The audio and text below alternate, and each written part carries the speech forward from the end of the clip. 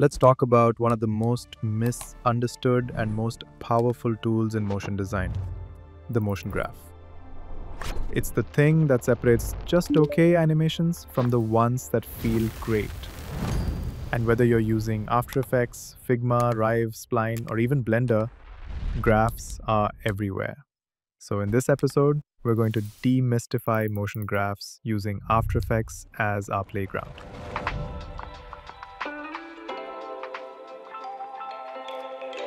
And specifically, we'll focus on the value graph because it gives you the clearest view of what your animation is really doing. Now, quick heads up, if you're opening the graph editor in After Effects and what you're seeing looks a little different from mine, it's probably showing you the speed graph. No worries, just click this icon at the bottom of the graph editor to switch to the value graph and we're good to go.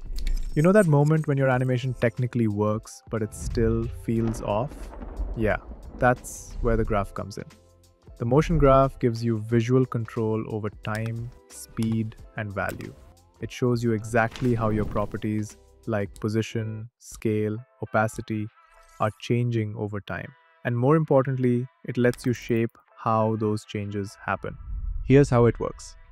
The x-axis is time, just like your timeline. The y-axis is value, like the actual property you're animating. If it's scale, that could mean 100 or 200%. If it's position, that could mean 500 pixels down your comp. Let's show an example by animating a circle scaling from 50 to 100. Just 2 keyframes.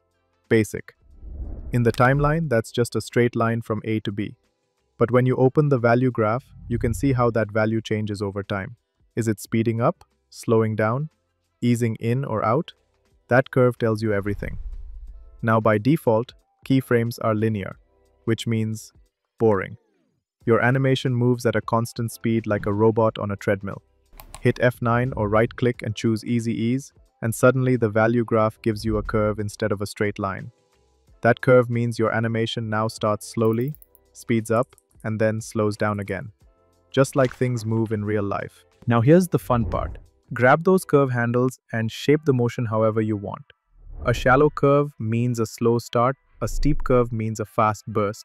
You can create anticipation, overshoot, slow ins, slow outs, just by shaping curves. And the best part, you're doing all of this visually. You don't need to guess or type in numbers. You can literally see how your animation behaves. This concept of shaping motion with curves is everywhere. In Figma, when you set up a prototype and choose ease in or ease out, that's based on a motion graph. In Rive, the animation graph works just like this. In Spline, same thing. In Blender, there's literally a graph editor. Once you understand how to read and shape these curves, you can jump between tools easily because the motion language is the same. Let's take a bouncing ball. With linear keyframes, it drops like a rock, no bounce, no feel. Now, tweak those curves in the value graph, give it a smooth dip before the fall, ease it out of the bounce, and boom, it feels alive. You didn't even add extra keyframes, just curves. A few quick tips before we wrap. 1. If your animation feels off, check the graph. It's usually the curve. 2.